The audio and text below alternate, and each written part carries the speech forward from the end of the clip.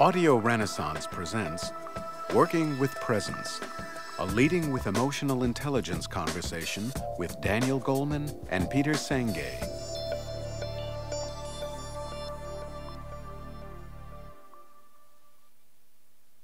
I'm Daniel Goleman, and I'm here with my friend Peter Senge to talk about organizational learning and the cross-connection between Peter's work in that area and my own on emotional intelligence and leadership. These are two different lenses, I think, Peter, really on the same kinds of critical behaviors in an organization and a team and an individual that make such a difference for the quality of the work that's done and for the quality of being of the person while they do that work. First off, in your own terms, what is organizational learning? Well, there's many levels for understanding simple but pretty complicated idea like that. The simplest, though, is just to take our most everyday notions of learning. Learning is a process whereby a human being or a group of human beings enhances their capacity to do what they want to do. So one time you and I learned to walk, and we learned to talk, and we spend our life learning about human relationships and how to be a parent and how to be a son or daughter. These are all learning processes. We're engaged in developing capacities to ultimately, it may sound a little technical, produce an outcome that we really want. The outcome obviously could be something quantitative and visible, or it could be something quite subtle, like learning to be a better meditator. But that's all learning process is. And organizational learning just kind of takes that to a aggregate and says, well, organizations that are continually enhancing their capacities to create the kind of outcomes that people, their members really want to create is learning. What appeals to me about organizational learning as you've made it a community of practice is that you really have begun to identify specific processes, specific ways people can act together to enhance their ability to learn together. What are some of those? Yeah, this has always been the central territory of our work. In some sense, it's the core out of which we continue to evolve and move in different substantive domains. But there are at least three core processes that seem to be fundamental for the capacity of, and you could say this of teams or larger networks or whole organizations to continually learn. The first has to do with the quality of aspiration. Every organization has goals, but usually it's one or two people's good ideas for what everybody else ought to see as a goal, as opposed to really having a sense of collective aspiration. We're doing this recording in a building that's had many great symphonic and other, musical performances. You don't build a great symphony orchestra unless there's a group of people who have some common aspiration, which at some level is aesthetic, and it's very personal. It's what it means to create great music. It doesn't matter what the conductor's goal is ultimately. It's that ensemble's common aspiration. So there's this capacity to aspire in any work setting. When it gets right down to it, there's lots of problems and there's lots of issues, and how we talk to one another is core. So we've always regarded the process of conversation as a fundamental determining aspect of whether or not learning is occurring. We're talking all the time, but of course most of the time we're talking at each other. I'm trying to convince you, I'm listening just as much as I need to in order to hear where you're coming from so that I can somehow get you on board with whatever I want to do or whatever I think is the right point of view or whatever. The difference between talking at one another and talking with one another is a very fundamental distinction in human relationships. And it's a first order determining factor in any working team. Most meetings are a waste of people's time, and they'll tell you that. I've always found that. And the primary reason is people say, well, we didn't need to have that meeting. It was just a bunch. Everybody was saying what we already knew they were going to say and tell us what they were already doing. Occasionally, people leave a meeting and go, geez, that was an incredible conversation. Something's really changed in me. I see things I didn't see. I have a sense of connection with one another that, maybe we can actually do something here. It reaffirms our sense of possibility. That's the difference between talking at one another and talking with one another. It's what you call dialogue. Very often when people in a meeting disagree, for example, what you do is you either attack or you defend. You don't have a dialogue. And a dialogue, and I like very much this suggestion from your own work, what you do is you present your position and then you enter an inquiry with someone. Right. Rather than just trying to, dig in and defend it. What is that process of inquiry? Well, first off, it's important to kind of recognize that the options that normally play out, you say, are attack and defend. But there's another one that's, if anything, more common, which is say nothing. One of the reasons we find most meetings boring is we don't feel there's any space to differ. the boss has said what the boss thinks, or somebody who's kind of in position of power. So we're often in a state of complete withdrawal because we feel if we really spoke honestly, we would just evoke that kind of attack-defend dynamic. So another way to say it is what sits in between withdrawal and aggression, or just defending my point of view. And I think the key to that is the capacity to have the courage to speak the truth, but to always hold my truth as contingent, as not definitive. That's where inquiry starts. Inquiry in some sense is a fancy way of saying I really don't know. If I think I know, there's nothing much to inquire about. So if we're inquiring together, then we can co-discover, we can generate together a truth or an insight. That truth or insight can be better than what any individual one of us can come up with. There's a saying, I think, from Japan, all of us are smarter than any one of us, in the sense that we all bring something special to the table, something unique, a perspective, understanding, experience. Right. There's always two aspects of this, too. I think that in some sense, the ultimate criterion for judging a conversation is what happens as a result. So there's the aspect of the discovery, the listening, the sense of a new awareness starting to bubble in the conversation. But then if we put this into any organizational context, any team context, any work context where people are trying to do something, then it's perfectly appropriate to also say very pragmatically, and so what? So you had a great chat, so what? I think there's really a dialogic theory of action or theory of change. It's actually quite old. I think we've lost sight of it, but I think it's this coming together to think together because we know only then can we act together. It's this harmonization. Doesn't mean we agree, but this kind of harmony. Keep in mind, harmony is produced by different sounds that aren't the same, right? So it's this harmonization of our thinking so that as we are moving into action, that can be a foundation. Things don't go the way we expect. They never go the way we expect. They're always one of the key issues. So what happens when there's a screw-up? What happens when something doesn't work out? Well, if there's an underpinning of real thinking together, I'll come back and say, Dan, hey, this screwed up. What went wrong? Rather than, Dan, what the did you do? You just got a totally different orientation. So you're not coming to attack the person. You're coming to understand together. Yeah. What went wrong and what can we do next time, or what can we do to change it? That's the part of dialogue that people often miss. They think it's just about the better conversation. It is. But ultimately, it's also about this connectedness and action. I remember a case study that you've described in your writing. It was the development of an entirely new automobile at one of the, I guess, big three automakers. There were 1,000 engineers working on the project, and there was a classic situation in that each team, and there were many different teams, I guess there was the drive team and the power team and the tire team and whatever, was making adjustments to optimize its own particular factor, each one of which meant someone else would have to compromise or change. So in other words, in order to do their best, people saw themselves as having to make a problem for someone else. And this was within a learning organization context, or I guess at some point it came in, because things got better once this other process got going. What was the story there? Well, you've characterized it very well, and it's very common. It isn't just automobiles, it's all kinds of teams. There's a lot of lip service paid to being a team. But if you look more closely, in that case, you have people who are all different kinds of specialty engineers.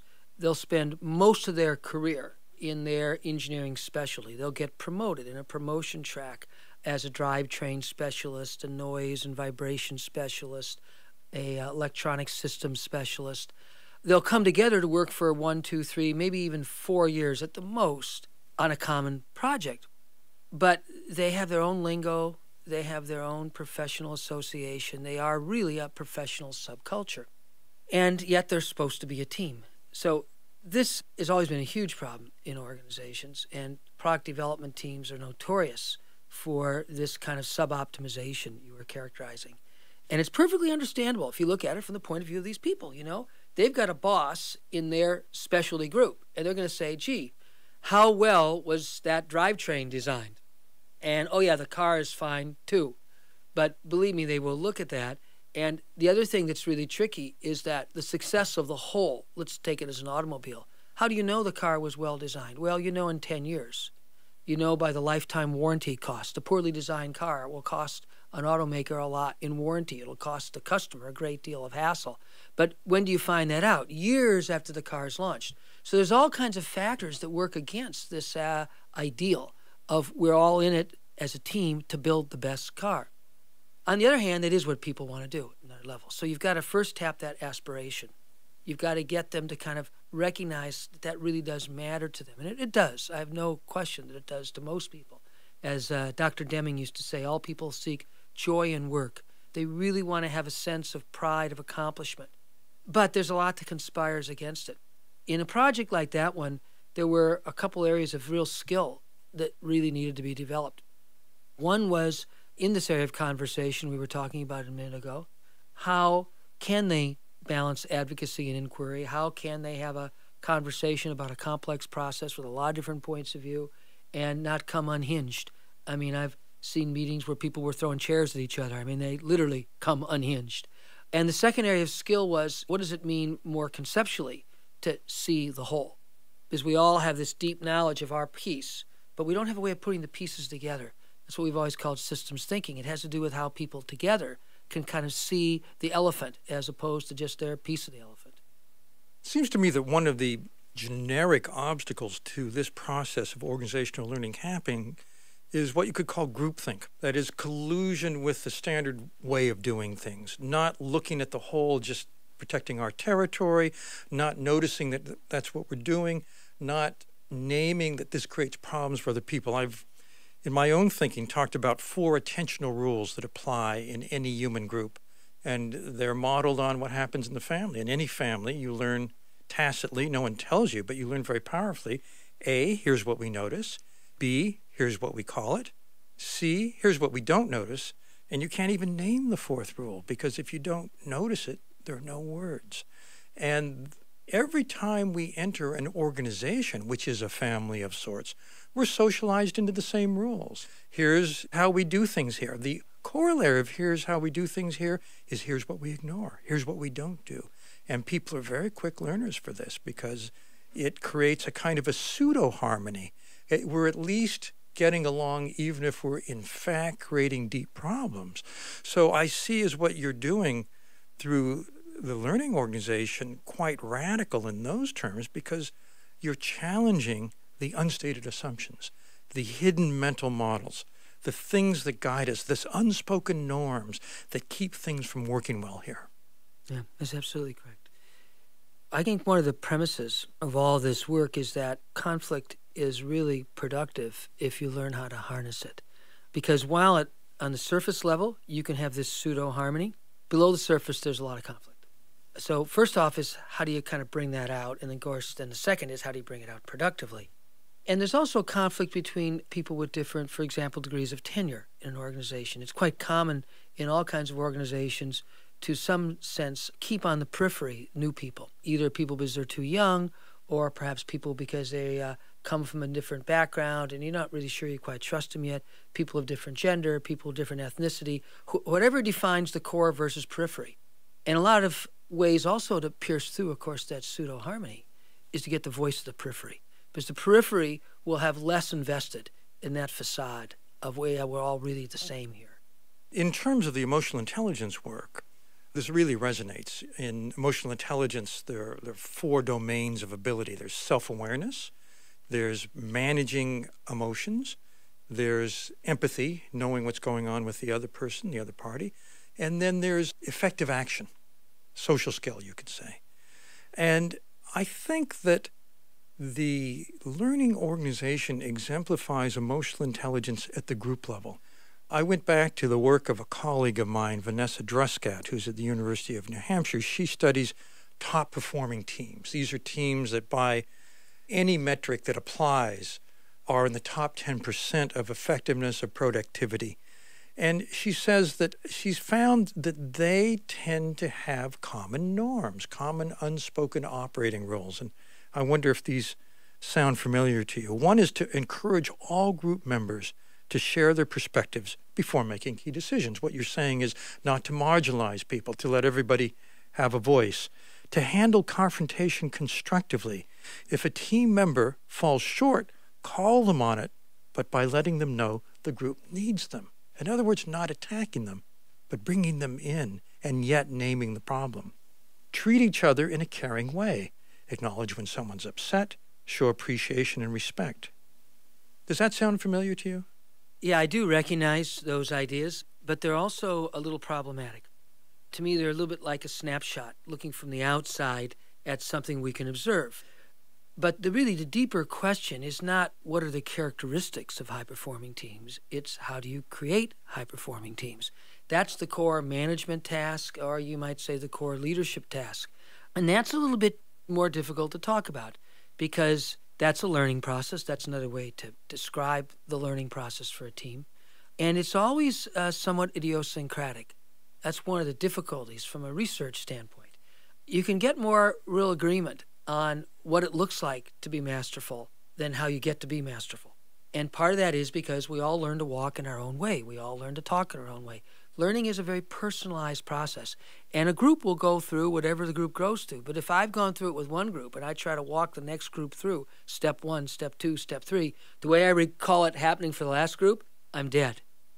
It'll be determined by the circumstances, the practical challenges people face, the diverse personalities in the group, the history of the group, the context of culture and technology, and so on and so forth. So you might say, well, you just throw up your hands and say, well, I pray to the gods that we'll learn.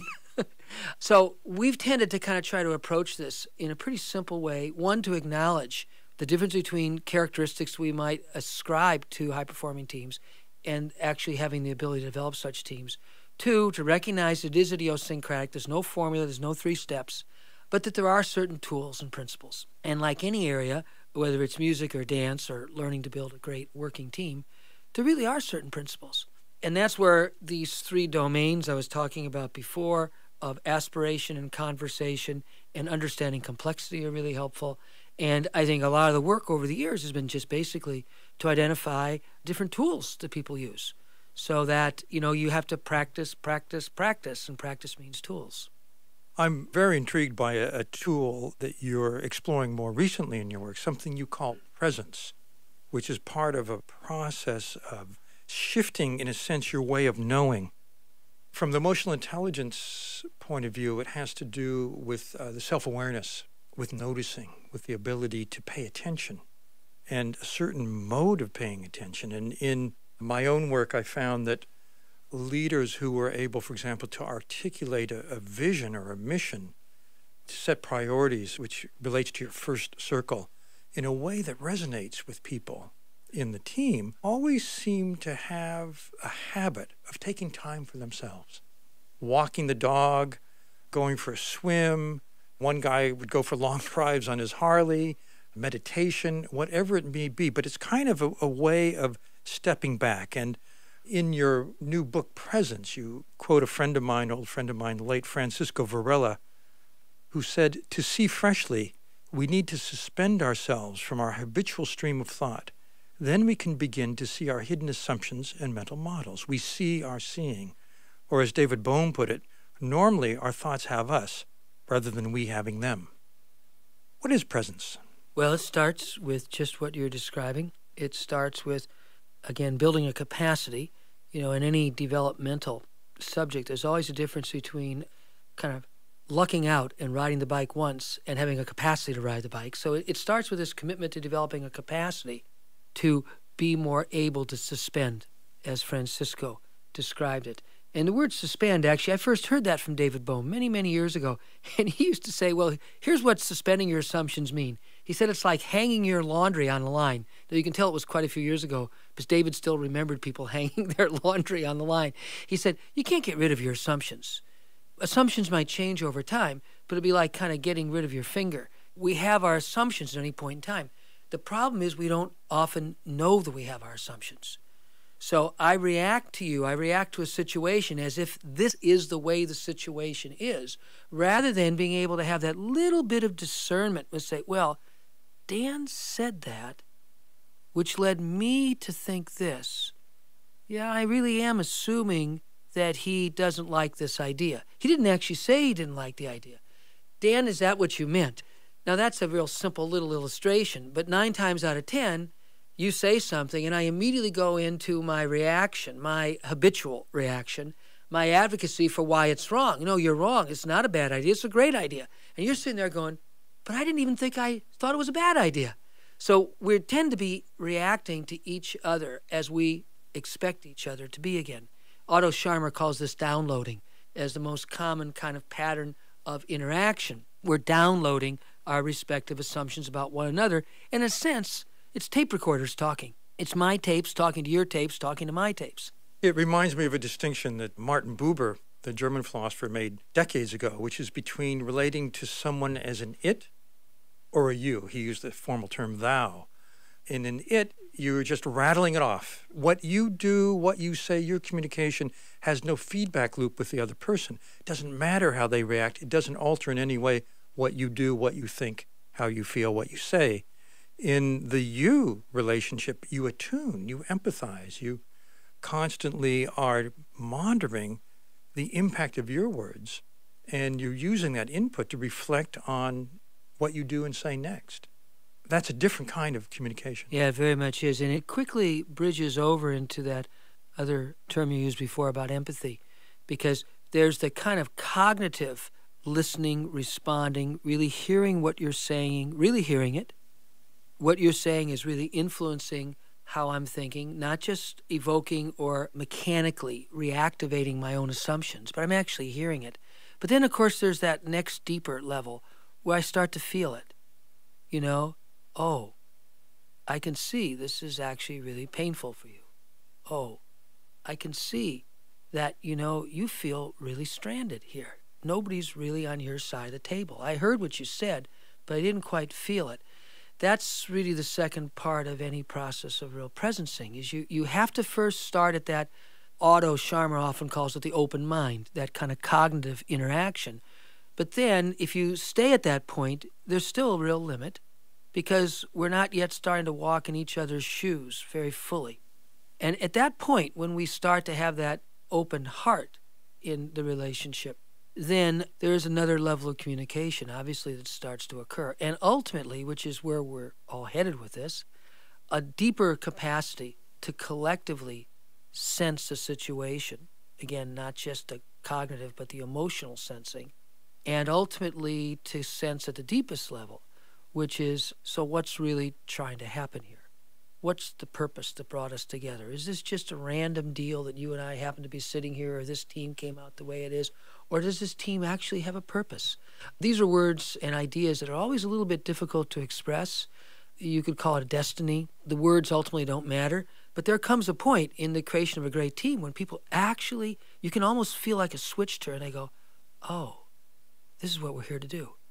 And when that sense of purposefulness really starts to be evoked, there's a level of power and efficacy that never occurs otherwise. Yeah, it sounds galvanizing. Yeah, absolutely. But on the other hand, I could imagine someone listening to what we're saying and have the kind of reaction that this sounds a little squishy. Do people actually do this? do people actually go through this kind of a process in a business? Well, if they want to have a great business. So the answer is yes and no. No, they don't most of the time, and that's why most teams are pretty mediocre. That's why most businesses are pretty mediocre. Keep in mind, we got into this whole, quote, organizational learning business, which is, by the way, a term we never used for the first 10 years or so. We did all this work in dialogue and systems thinking and shared visions. We never used the term organizational learning until it was pointed out to us, actually by some of the companies that started to get drawn into the work. Well, there was actually a real big issue here, that the vast majority of really large, successful, wealthy, talented businesses don't survive very long. They don't learn. I remember reading Andrew Grove's very candid book about his years at Intel, where he's talked about the valley of death that a business can go through, where all of a sudden you're blindsided by competitors, or there's a vast unforeseen change in market, and you may be stranded. A business can die. He said in the history of his being CEO at Intel, there were two episodes that he described. One was in the early 70s when they were just making chips, computer chips, and they didn't realize that the Japanese were stealing their market. And there were signals. There people in Japan were saying, something's changed here. The Japanese aren't treating us with the same respect they did before. Something's going on with our customers. And he said, that if they had not happened to have a secondary business, which was making microprocessors, Intel Inside, they'd be dead today. It was just a lucky break for them. And then there was the time when they released the Pentium chip, and there was a drastic flaw in it, and they had to recall it. And, everybody worked day and night over Christmas and New Year's, shipping out new chips. It cost them $500 million, but here they are today. And he says when there is a moment like that, how the top team responds, whether they freeze or they panic, makes all the difference in the world. Peter, in your book, Presence, you describe another top executive at Intel, David Merrick, who was under the gun. He was heading the development of a new fabricating plant. It was going to be the biggest of its kind in the world at the time. Things weren't quite working out. He went through, coincidentally, I gather, a life-threatening illness. And as a result of that, he had the insight that what they needed to do, as he put it, was to slow down, to speed up. And he introduced in their meetings, the management meetings, kind of a meditation break, some kind of contemplative practice. And in fact, they finished in record time, and the plant paid back in record time, too. It seems so counterintuitive. How did that work? Well, it seems counterintuitive when we describe it in this kind of way, which is very understandable. We're going to go slower to go faster. We're going to work less to get more done. I mean, that all sounds very, very bizarre. But that's because it doesn't really get at the deeper issues. In David's case, he had had a career at Intel, and he was in this job, as you said, where he was responsible for the ramp-up of what became the largest semiconductor fab facility in the world. It was a very stressful job. He was working around the clock, around the week, and he said, he didn't even notice it because he'd worked like that for most of the last 18 years.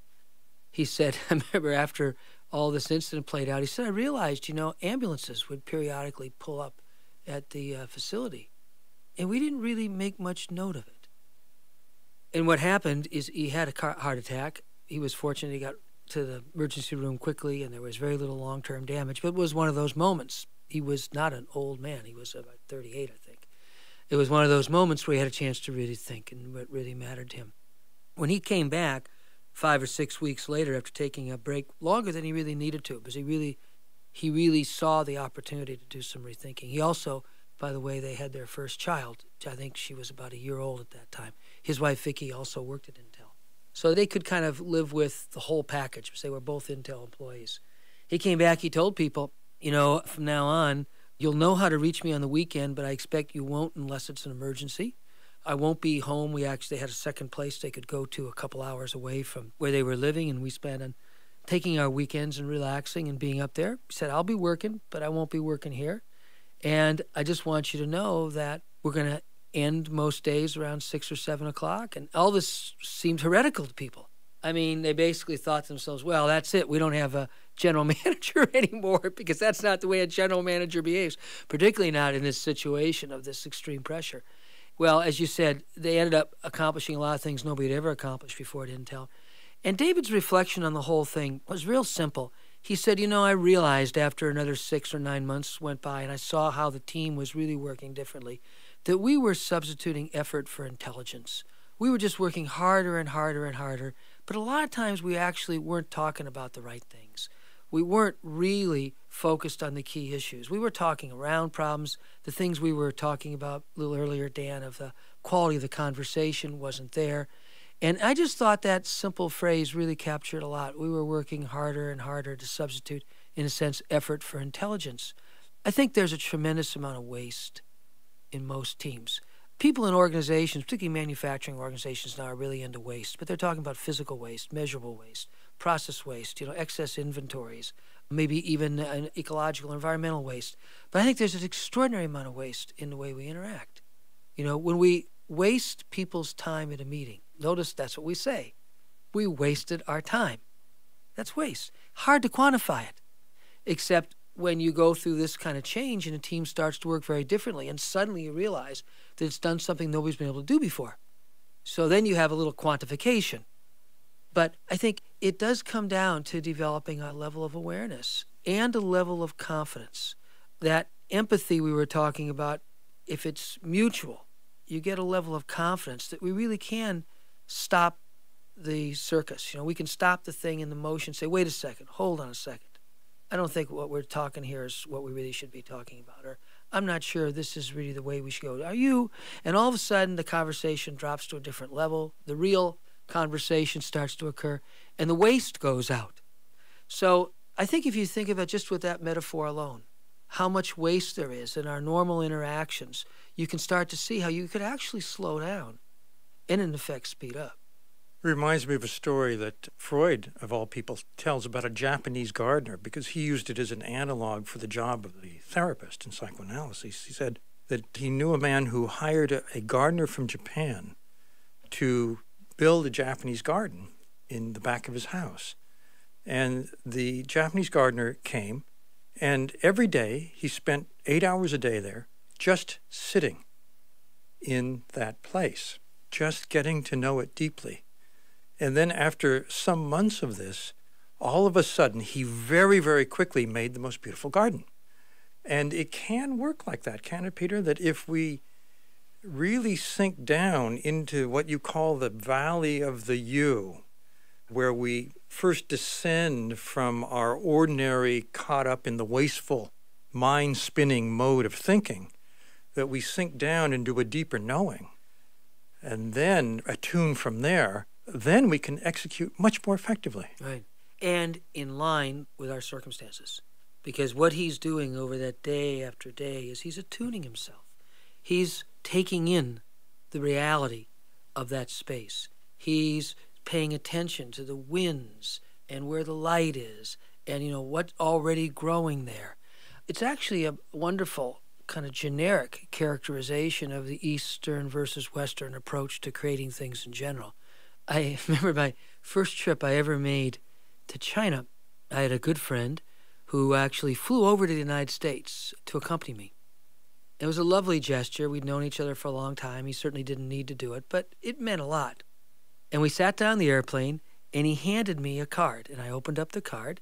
On the cover of the card was a beautiful photograph. It was a lily, which was kind of almost decaying. It was sort of half bent over, long-stemmed lily, and was bent over. But sitting on the break where the stem bent was a beautiful red dragonfly. It was just a stunning photograph. I opened up the card, and I read his inscription. And he said, my father, Dr. Han Ying Yang, who is a very famous photographer, goes to this lily pond. He goes for 6 days, and on the last day, he takes one picture. So there is really a very interesting set of paradoxes here. This is perhaps an extreme way to characterize them, but I don't think it's inaccurate. It's that ability to be attuned, that ability to slow down enough to actually have some awareness of where we are and what's going on. And that line of David Marsing, substituting effort for intelligence, had a lot to do with that. People were simply not very aware, in a sense, so they had to work hard. But the more aware they became, the more they could actually focus their actions on just what needed to be done, as opposed to lots of other stuff, which basically you're doing to impress your boss or impress somebody else, or just show everybody how hardworking I am. It reminds me of some data from neuroscience about what's called maximal cognitive efficiency. In the work on presence, you describe a U that sinks down, but this has to do with a bell curve, which is an upside-down U. And it's the relationship between stress or wheel-spinning effort, the kind of thing people do when they're substituting effort for intelligence, and real intelligence. And there's a kind of balance point in the brain where you're alert, you're calm, and you're very clear, where the brain optimally takes in information, processes it and understands it deeply, and then can respond most creatively, flexibly, and effectively. And it's not a mode that I think we pay enough attention to cultivating. I think presence is a way of encouraging leaders, encouraging teams to get into that mode and then act from it. Right. And there's an individual and collective aspect. It's very hard to cultivate this capacity for presence in a group where nobody has it individually. So at some level, perhaps the analogy to an artistic ensemble, a music group, a dance group, is right on. You have to have talented, competent individual performers. If they're not committed to developing their own personal mastery of their instrument or their dance or whatever, nothing else really matters, but it's not enough. There is also that collective attunement and that ability as a group to kind of sense and to be more aware of what's there. And ultimately, as we often say, to really even have a sense of what's really needed, what's next. And it's that next phase of a lot of the work that could potentially connect the neurosciences and management will be on really understanding collective attunement and the fields that can be evoked collectively amongst people. Because when you talk to people who've been part of a great engineering team or a great music ensemble, it doesn't really matter, any great sports team, invariably you'll get to these incredible stories and people will start saying, well, yeah, time slowed down and everything moved totally differently. And, we didn't know what was going on except we knew with 100% confidence it was going to turn out. And, the meetings changed and, they could be totally chaotic and we could be having arguments. But everybody walked out of the meeting with 100% confidence that this was going to be a real success. Whatever. Everybody always has their stories. So I think there's a very real phenomenon here. I recently met a man who's a Japanese Buddhist monk who left his life as a monk. He said he had been ordained and he was in India for about 2 years with his next stage of his study. And he said he had this incredibly clear experience that the era we lived in now, individual cultivation was not enough. That there needed to be something really like collective cultivation. And I think there's a lot there that we're going to understand much deeper, I suspect, in the next decade or two. Actually, I think it's already begun. In the last 5 years, there's a newly emergent field in brain research. It's called social neuroscience. And it's about the way brains attune. Brains harmonize quietly, out of our awareness, but very effectively. They've discovered, for example, you mentioned a musical ensemble and how people, when they're really on, have almost a collective flow state. Time changes and so on. Some of the work that was done with musicians showed that, for example, two cellists playing the same piece, the right hemisphere, the hemisphere that's following the music, doing the music, across the two brains, the right hemispheres are in greater coherent harmony than are each of the brain's right to left hemisphere. In other words, there's an invisible field, and they've discovered another fascinating connector of beings at this level. It's called mirror neurons. Mirror neurons act like neural Wi-Fi. They quietly and effectively read the emotions, the motions, and the intention of the person we're with, and they activate in our brain the very areas of that person's brain that are operating to do what they're doing. So what we have is an internal sense of where the other person is. And when we attune, when we are in the IU mode, then we maximize that. The thing that takes us out of that is very interesting. It's self-preoccupation. Mm-hmm. When we are attuned only to our own concerns, when we're tuned to our own fears, our own determination to make my point, win this round, whatever it may be, we focus on ourselves and we tune in minimally to the signals from the other person. And there's a continuum from utter self-preoccupation on the one hand, where we only treat the other as an it, to utter attunement, where we not only sense the other person's state, but feel with them. And if they're in need, we automatically help. It's the stance of compassion. And it's maximal attunement. And I think that we all go back and forth along this arc. But in order to get into that state that you're describing, where teams really feel, yes, that was a great moment. Yes, we're in this together. Things are turning around in the best way. I think that people are collectively attuning. And it's this kind of invisible network that's going on. And in the moment when there's a real problem in the room, there's something no one is saying, but we're all knowing, every mirror neuron in that room knows what's going on. We just aren't speaking, and it creates internal tension.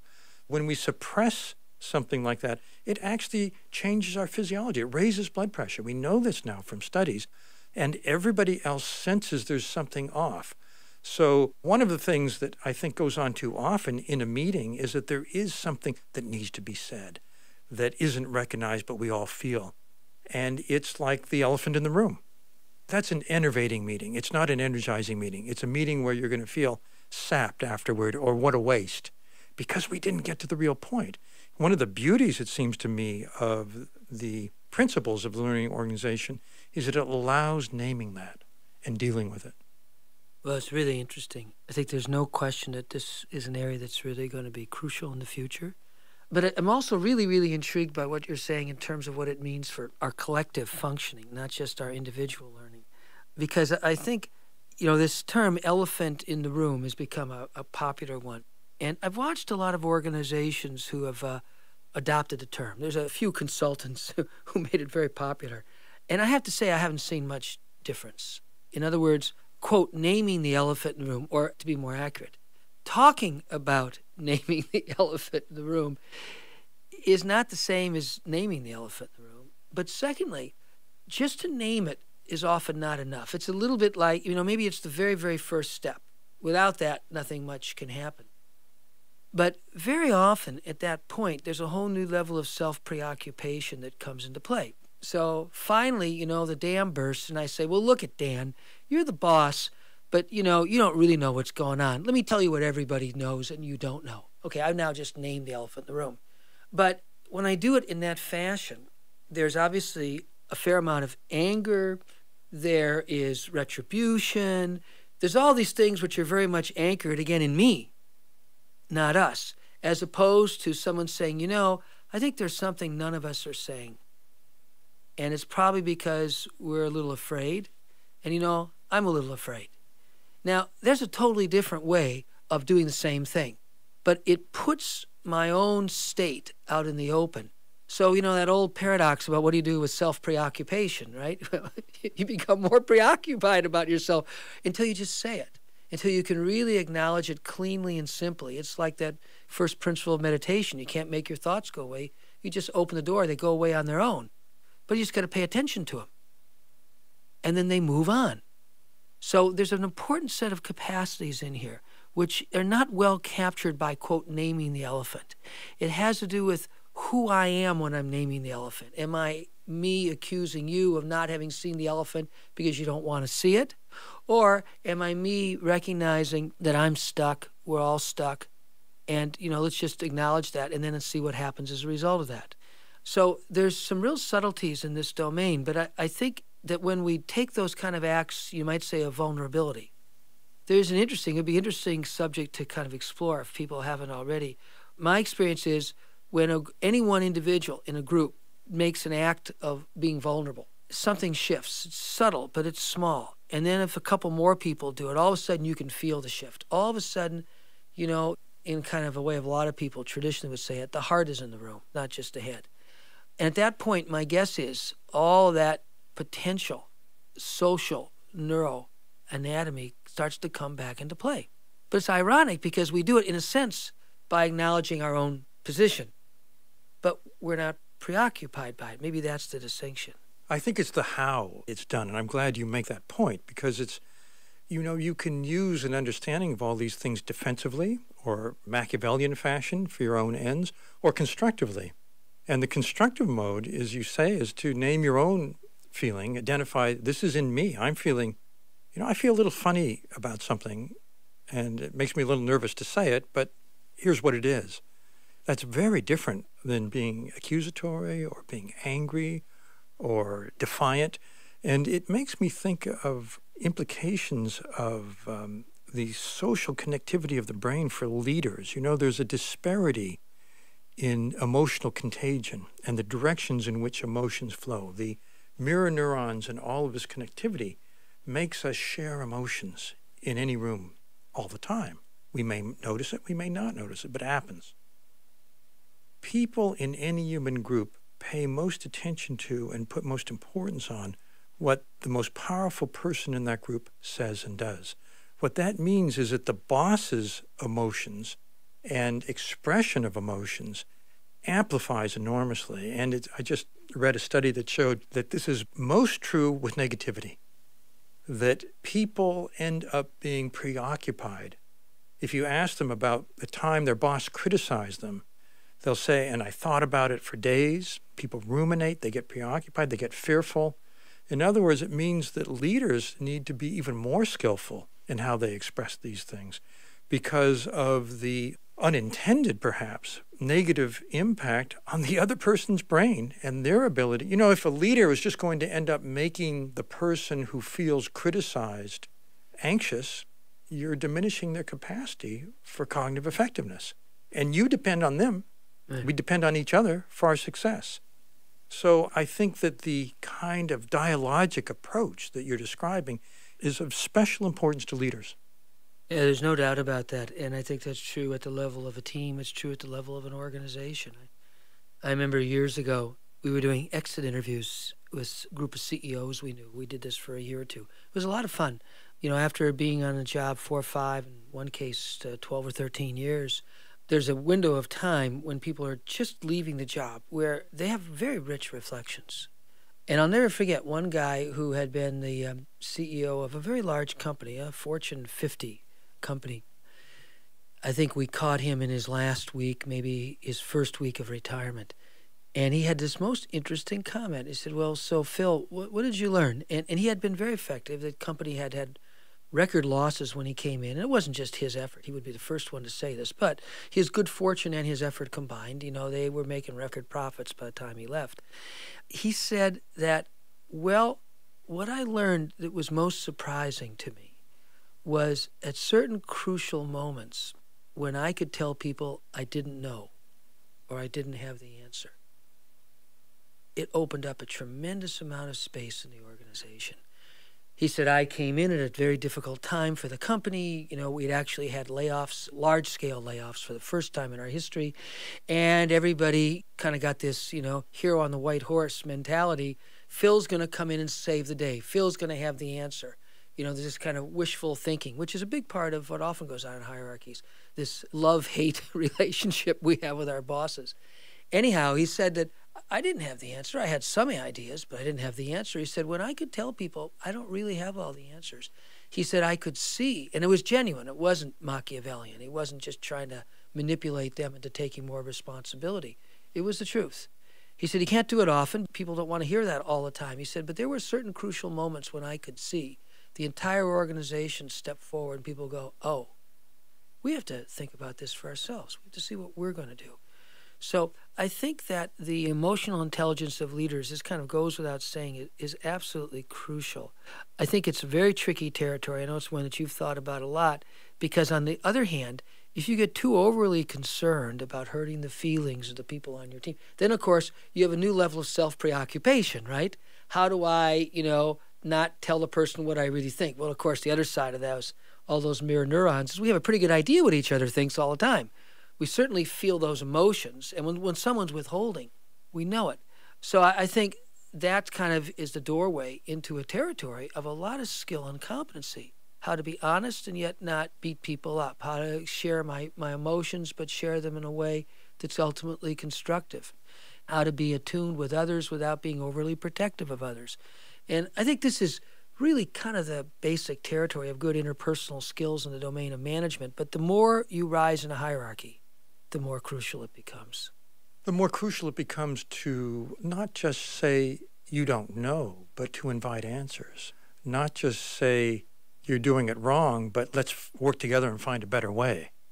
In other words, one of the classic tragedies of promotion to leaders is when someone who is an outstanding individual contributor, fantastic individually, gets promoted to the head of a team or a division or sometimes a company, and they don't know how to lead except by giving orders or setting an example, do it like I do, and then become impatient and micromanaging, instead of shifting into a mode more like you're describing, where you're able to speak from the heart and come up with a collective sense of mission that people resonate with, or to really be consensual in the best way, where you invite people to help you understand. And a friend of mine who's with a global executive recruitment firm said that they found that looking at people who they'd recommended who did very well versus, this is at CEO levels and top management, versus those who washed out eventually, was that people were basically hired for their business expertise, their ability to get things done, and fired for a lack of emotional intelligence, for a lack of a sense of how to get everybody in this together, how to use the group at its best. And you point really there to a pretty basic flaw, which is as we're guiding people in their career, rising up the hierarchy, oftentimes organizations are simply not set up to provide the coaching, the mentoring, the support, and the discernment as to who really has those higher levels of emotional intelligence. One, very simple way to kind of frame this issue that's been very helpful for us over the years is that in a well-run organization, as you get higher in the organization, the nature of the issues are in fact getting more complex, less black and white, really embedded in very difficult short versus long-term trade-offs. In other words, you can do a lot of things that will look real good in the next 6 months, but really could be quite disastrous in 5 or 6 years. And these are, by their nature, subjects which require collective intelligence. Yet we're promoting people, by and large, because of their individual intelligence. And it's that gap that shows up again and again and again, because we're just not paying that close of attention to the capacity to evoke collective intelligence. Because at the level that people were operating at, it was useful, but not critical. It's always useful, but sometimes it's not critical, because you're not dealing with those same types of issues. When you get to the more senior level, those are the core issues with which you are dealing, and it now becomes absolutely the life or death. And that's why you have so many, of these CEOs who are full of themselves and make great speeches and are very impressive at the investors' meetings.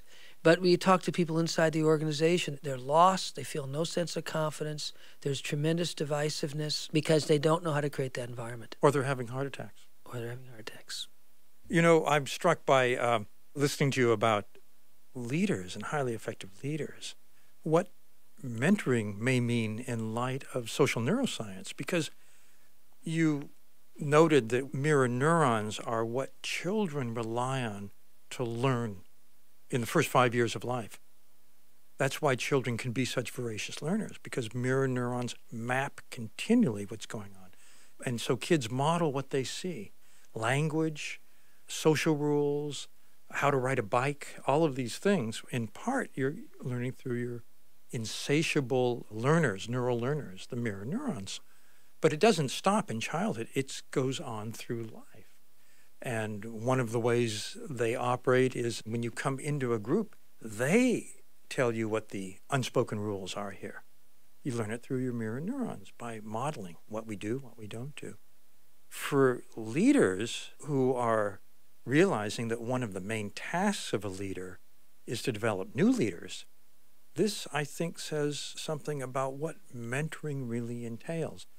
Because if you take someone with you through a critical incident, how you handled that upset client, how you marshal a team together to solve that creative problem, whatever it may be, just by being in your presence, if you're highly effective, I think people get by osmosis what it is that made you so good. It's not like you have to do the hard thing of stopping, figuring out how to give words to what you do automatically, which actually is a difficult process. Right. It's what artificial intelligence does, and there's a high art to doing it well, but you can't map everything you do. We know more than we can say, right, but you can show someone, and their mirror neurons will pick it up. Well, if you think about it, if we were limited by what we could say, we wouldn't really learn very much. That phrase you used a minute ago, Dan, we know far more than we can ever say, is almost exactly the way Polanyi originally expressed the idea of tacit knowledge. He said, we know far more than we can tell. And I think it's a very important idea, because to think that our knowledge, our capacity, our totality of what we're capable of can somehow be reduced to words is kind of ridiculous. You can't even describe how you tie your damn shoelaces. How the hell are you going to describe what it means to deal in a very complex interpersonal conflict when you've got to have a group of people come to some collective action in 6 hours? I think it's so crucial to understanding the nature of learning, that so much of learning is this kind of tacit to tacit coupling. And yes, it's useful to be able to verbalize, particularly I think at the level of kind of principles and stories. The two things that seem to be the most useful. Obviously, stories are often very, very important. And occasionally we can kind of really step back and articulate a principle, which is no substitute for the learning, but sometimes can really deepen it and solidify it. One definition of mastery in any domain is not only that extraordinary tacit knowledge, but some appreciation of how you do it. Not a reductionistic one, step 2, step 3, but one that would really illuminate for someone to say, I see. I remember years ago I had a friend who did a fascinating PhD. She was really interested in conflict and conflict negotiation, and she picked 3 of the most accomplished negotiators in the world in totally different domains. One guy was a famous systems family therapist. So his negotiating domain was families and conflict. Another was a management guy who worked with management teams. And the third was a large-scale negotiator in big social conflicts. She studied all of them. It was a horrific thesis because it was at least 10 times as much work as anybody should try to do.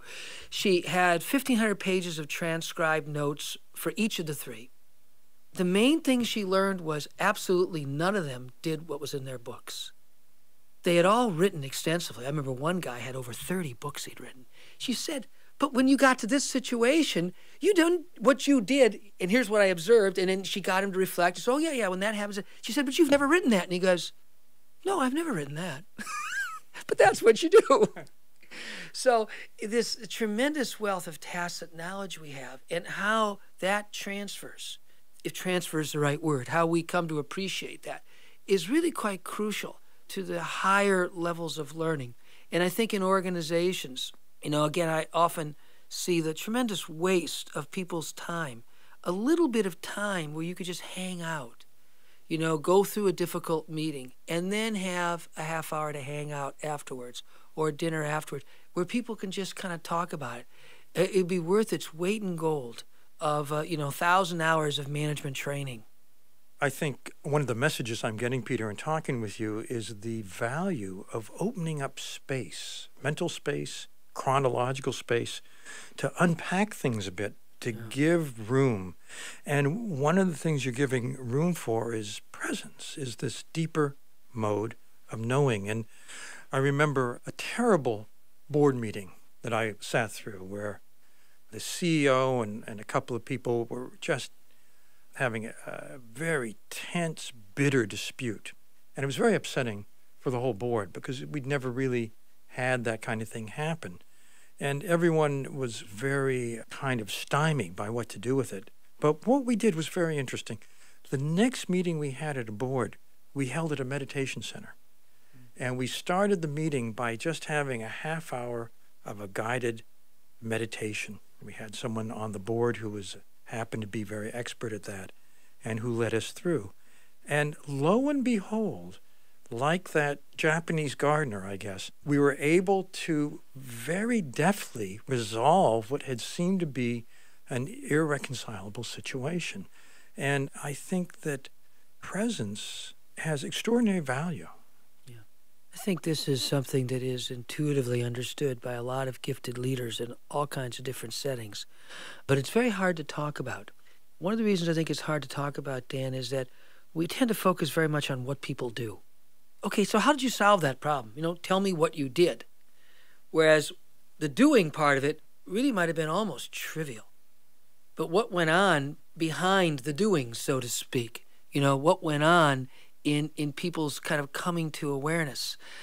Last fall, after the need to evacuate large numbers of people after Hurricane Katrina, they were actually shipping evacuees from New Orleans all over the United States. It was a pretty chaotic situation. I mean, literally people would get on a plane at 12 or 1 o'clock at night, and they didn't even know where they were going.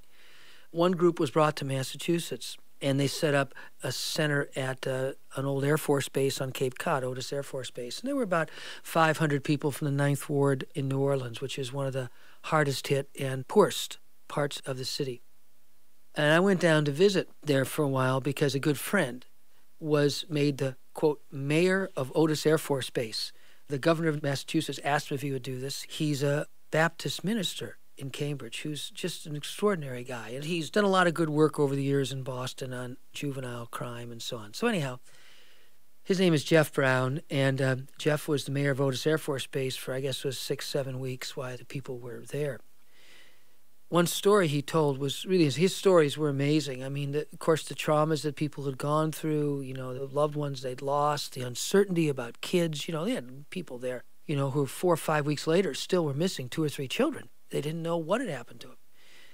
Anyhow, so there was a guy named Fred who people were quite concerned about. And after 4 or 5 days, one of the other people from the Ninth Ward came to Jeff and said, "Jeff, would you spend a little time with Fred? We're all very worried about him." One of the things that was quite interesting about this setup is they actually had a lot of people there from the same neighborhood, so they actually knew each other. Their neighborhood had essentially been transported 1,500 miles. Jeff goes over to Fred and sits down with Fred, and Fred basically hadn't talked to anybody. That's why they were so worried about him. 4 or 5 days gone by, he hadn't said a word.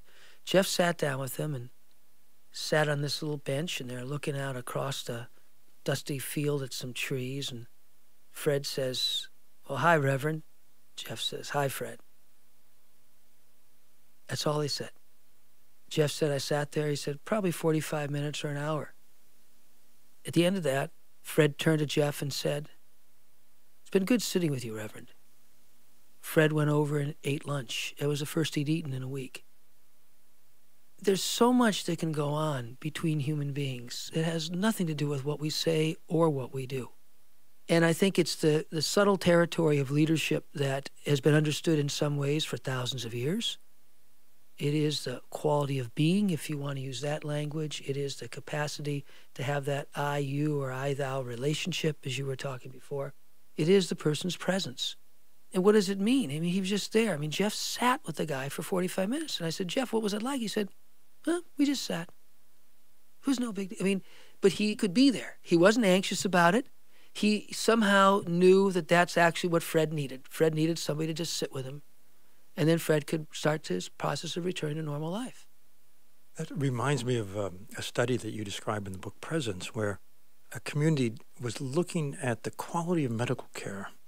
And they distinguish a continuum of doctor-patient interactions. And the first is the all too familiar I-it, where you're the diagnosis. Let me fix your problem.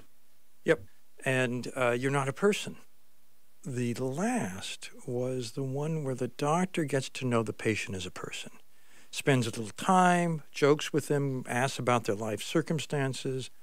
And the tragedy is that when you ask the patients, as they did in the study, well, what do you usually get? It was the first, you're your diagnosis, you're the number.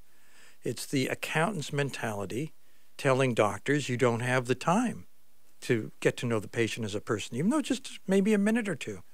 And then you ask, well, what kind would you like to have? And it's the other one. We all want to be known. We all want that kind of presence that happened with Fred. And I was talking to a woman, a physician who was a resident at Harvard Hospital, and she came into medicine because she wanted really to have that kind of presence with patients. And so she's in rehab medicine, and she'd have someone come in, and she told me about the case of a woman whose daughter had terrible arthritis, and she had been going to a chiropractor, and she would get momentary relief, maybe a couple of days, and then she'd have terrible pain again and go back. And what she needed was a pretty simple medical procedure, an injection and then some physical therapy. But the mother and the daughter didn't understand. And this doctor took the time to answer all their questions, and it took about 20 minutes. And at the end of 20 minutes, the daughter and the mother agreed to go through the procedure that would actually help her. And at the end of that time, the doctor's supervisor comes in and says, "What are you doing? You can't take this much time with a patient. We're not set up for it." And the irony is that we're not set up for it, even though we all want it. And even though research on malpractice suits shows that if a doctor takes the time to know the patient, answer the questions, joke a little, put them at their ease, these are the doctors that don't get a malpractice suit. And others do. And these are the doctors that patients stay in a health plan for. and they flee the other doctors. So even though the system is suffering from a lack of presence, it can't quite get itself to acknowledge that fact. And I think the same is true in schools. I think it's true in businesses. I think it's true in government. How can we make the case for presence? Well, you can't correct the absence of something. In other words, if you go back to what we were talking about, the mirror neurons, I think everyone who has developed some capacity for presence or being present, in part is because they've had that experience. They have been in the presence of people who were good at it. Then you can orient towards doing it. But to just say, well, we don't have the time and we have a problem of not having enough time with our patients and we need, at some level, it's a very simple distinction. You know, it's a difference between solving a problem of not having enough time versus creating something that we want to create. People go off and try to have all kinds of relationships because they're trying to solve the problem of not having a relationship, right? As opposed to actually being with someone that they want to be with. In one sense, it looks like, you know, playing semantic games, but it's not semantics at all. One is you're trying to solve a problem or eliminate something or correct something you don't like, and the other is you're oriented towards something you want to create. And that something has some reality to you. It's very difficult, of course, to talk about things like presence, except insofar as it evokes in people their own experience of it. Then all of a sudden, they go, of course I know what you mean. It was that teacher who somehow, you know, they knew me. And then you orient towards that. So there's an old saw in the creative process, you know, the most important thing in the creative process is knowing what you're trying to create. That doesn't mean you've got it all figured out. You certainly don't know how you're going to do it. And its manifestation might be quite different than what you're imagining in some ways. But that's really the principle of vision at some level. It's knowing what you want to create. And to me, it's that mirroring that we were talking about earlier is obviously playing a very important part. I find most doctors also, not only most patients, want the same thing. They want to have relationships. They want to feel like they have been of real, genuine service to someone, not just at fixing something, not just even getting them to reflect on the behaviors that they have in their life, but even deeper, why they have those behaviors. We could call it a transformative interaction. They happen all the time. I think part of the idea of starting to write about presence is to, again, talk about something that's tacit. The problem is it's tacit for a very small number of people, and it kind of sits on the periphery of our attention for a lot more of us. I think it could be much more present. I think we've had lots of experiences, if we could just kind of tune into them, where we actually slow down just enough to pay a little extra attention, and we were attended to in the same way. That is a human moment. That's a moment of connection. And I think that one of the common colds of social interactions in our society today is the split attention. You know, you've got your BlackBerry and you're on your email and you've got your cell phone with you. And of course, we should put aside the cell phone, turn off the cell phone, stop your email, forget the BlackBerry, and attune and actually be there, be present. I think we want that individually. I think we want it collectively. I think we want it in the whole social field. Right. And I think we have to recognize how important it is. You know, one of the oldest themes in science fiction writing is the machines are taking over, right? You can trace that theme probably for almost the history of the industrial age, certainly for the last 100 and 150 years. And they are. Because exactly what you're describing is the humans' rhythms being dictated by the machines' rhythms. You can keep speeding up machines. I mean, that's one of the goals of technology in all different kinds of ways. Make it faster. Make it work faster. We consider that convenience as a user. You can't do that with human beings. Now you can bring your work with you on the family picnic, on the vacation. It breaks down the barriers that protect our private life from our work life. But again, I don't think fighting it is a very particular effective strategy. You know, like solving the problem of what to do about my BlackBerry. The higher leverage strategies, in my experience, always go back to, well, what is it that really matters? And how do I orient myself? You know, like that flower to sunlight. How do I orient myself in the direction of what really matters? Now, along the way, they're going to have some problems to solve. It's not like, you know, life becomes nirvana instantly in the sense of no problems. But I think that's why, again, these kind of conversations where we evoke those moments in a relationship, in a work setting, in a doctor-patient interaction, in anything, in the last conversation we had with a kid where we actually listened or were listened to. They orient us, and we desperately need that now because the machine, and I'll use that kind of metaphorically here, is relentless. It doesn't give up. I really do think that theme in the science fiction literature is right on the money. It is relentless. How many hours a day are people plugged in? I had the opportunity about a year and a half ago to participate in a dialogue for 2.5 days with a native group, and I now get to do this periodically. And I thought to myself, wow, this is like the big leagues. I'm going to hang out with the people who live dialogue. And I'll never forget the way this elder started off the meeting. The first thing he said?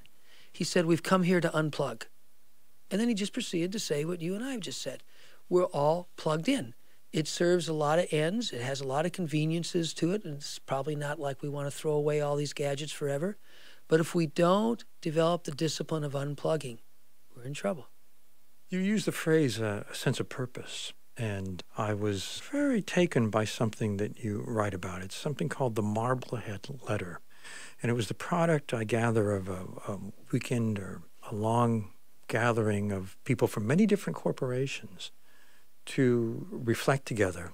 And the letter was to their own companies, I guess, to their own organizations. And it starts by saying that a natural agenda of issues is shaping the future, especially for corporations with global scope. And the issues that it names are the ever-widening gap between rich and poor. It's put very strongly, for how long can 15% of the people get 85% of the benefits of globalization? Redefining growth so that economic growth takes into account its environmental impact. Inclusiveness, diversity, who is the we, diminishing the us-them divide, and accountability for corporations, and then the system seeing itself. How can we stop going faster while dimming the headlights? So I found that quite a moving set of issues and rather surprising for a corporate group to engage. How did that come about? What was that meeting like? Well, that was the output of a conversation. It wasn't the input. In other words, we didn't start off with those ideas. It was a group of people, most of whom knew each other pretty well. They were either in senior management jobs, or probably 4 or 5 of them had retired from those kind of jobs in the last 3 or 4 or 5 years. We start off just kind of talking about, well, what's the state of our work, all this organizational learning work. It was a very open kind of conversation in a lovely setting by the ocean in springtime. And that was really the synthesis that came out of the meeting. And people wanted to have a summary so they could actually take it back and show colleagues in their organizations that they weren't the only ones who were concerned about these issues. It's funny, as I listen to you go through it now, Dan, it's been a little over 5 years since that meeting occurred. It actually seems, I don't know what the word is, dated is not quite the right word, but it's like, well, of course. Now, I think it's probably in part reflects a rather self-selecting group of people I'm around, because I'm around basically people all the time who, these are all the issues they care about. There's a sea change occurring in the business world, particularly the large global businesses, around the social and environmental unsustainability of the way we're going at things. I think it's changed so much in the last 2 or 3 years that it's almost impossible to predict what it's going to look like in another 2 or 3 years. People are waking up to the fact that not only are there issues of this sort, because surely we all know about the social inequity issues, what does the World Bank say? The bottom quartile of the world's people has seen their share of income, global income, fall from 2.5% to 1.25% in the last 25 years. I mean, we all have heard these statistics. Climate change, carbon accumulating in the atmosphere, the state of the health of ecosystems. We've lost topsoil in the world's agricultural areas equal to the size of China and India combined in the last 50 years. And on and on. So we've all heard these things.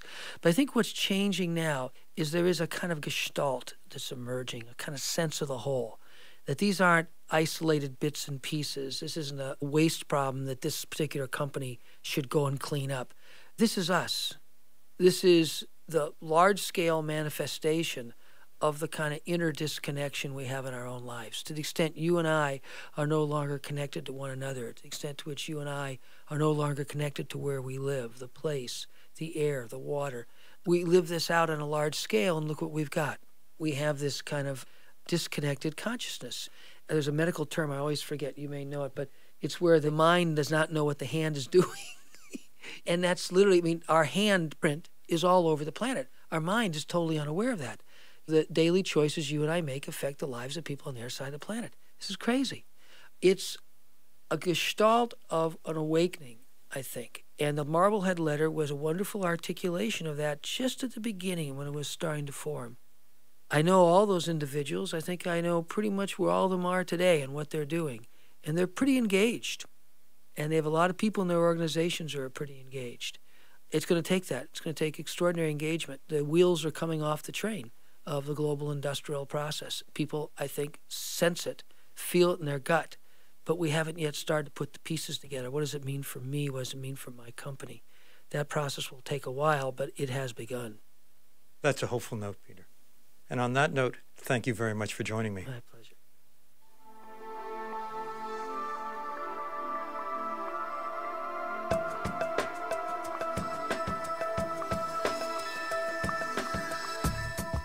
We hope you've enjoyed Working with Presence, an original Audio Renaissance production.